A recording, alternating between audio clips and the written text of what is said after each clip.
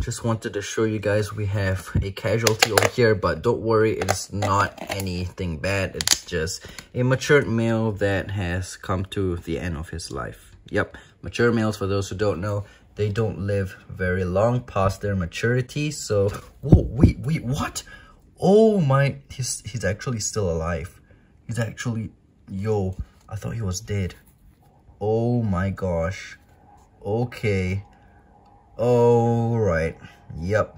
That's, I thought he was dead because this was like a full death crow. Like, oh my gosh, what the heck? Okay, I will give you a little bit of water. So, I don't know, maybe you can rejuvenate yourself. But usually when it's at this stage, he is pretty much a goner. But you never know. So, let me just put some water for you and maybe you can drink.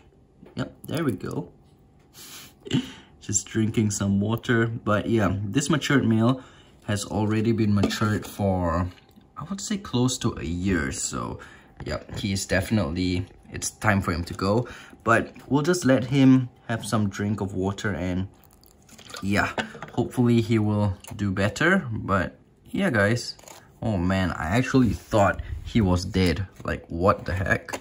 Okay, by the way, I have tried pairing this male with 2 females and just no luck. He just didn't want to pair. So yeah, I guess I just left him in this container. And no, it is not a Harpactira marxi. This is actually the Ceratogyrus sanderi. And it's kind of unfortunate that he didn't want to mate. Maybe he was infertile or something. Maybe he is infertile. I don't know. But yeah, I guess he is coming to an end to his life. So that is sad. And yeah, I have another mature male over here though. This is my Harpactira namakensis, a very nice big mature male. But unfortunately, I haven't got to find any female for him because they are a very rare species in the country. So that's unfortunate. But as for this guy, I have no idea.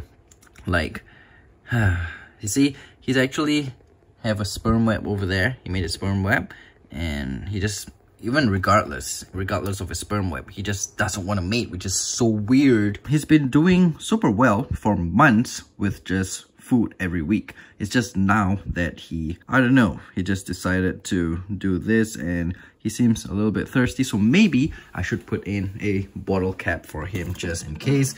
You never know. So let's do that. I'm just gonna put in a bottle cap for you just in case you want to have a drink, okay? And yeah, let's see. He just ate like 4 days ago, by the way. I have no idea why he's just suddenly become like this. Okay, let's pour some water in and hopefully you'll do well after this. You want me to get you to the water? Come on, you got this. Hey, come on. What are you doing? Oh my gosh.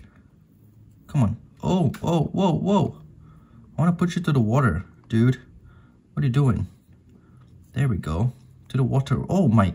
What is this guy even doing? Sorry about that random cut. Someone just decided to call me out of nowhere. Like, it was an unknown number. What the hell, man? I'm doing a video. Can you please not call me right now? Okay, so this tarantula. Come on. Oh man, he just can't get up the water dish, can he? Yeah, he's definitely not doing very well and definitely in a death krill. It's okay. Why are you eating the substrate? Alright, I'll just pour water onto the substrate just for you to drink. Yeah, there you go. Since you can't get to the water dish, I'll just put that over there. Wow, we actually came to a tarantula. We witnessed a tarantula in his death krill, on his verge of death. We will come back in a couple hours to see how he's doing. So guys, it is the next day and it appears that he is gone. Let me just check to be sure. I'm not too sure yet because remember yesterday when we checked, he actually started moving his legs. But yeah guys, as you can see, he is 100% gone. Pretty much, we saw this tarantula, we witnessed him when he was right before his death. And what is that on his mouth? Is that like a little twig? Was he trying to eat that? I don't know. But there we go, guys. Mature males, they don't live very long. So that is what happens, and you gotta expect this when you have a matured male, because like I mentioned, they don't live very long. Although some species, they can live a couple of years after they mature, but for these baboons, like Ceratogyrus in particular, they don't live very long. A couple months, maybe a year max, and then they expire. So yeah, that's the quick update after a day. He did not even come and drink his water, so that was unfortunate. And yeah, you know, usually we just preserve tarantulas as a wet specimen. I put the tarantula in a glass container and put some alcohol in and just ignore that. I was cleaning my room earlier today.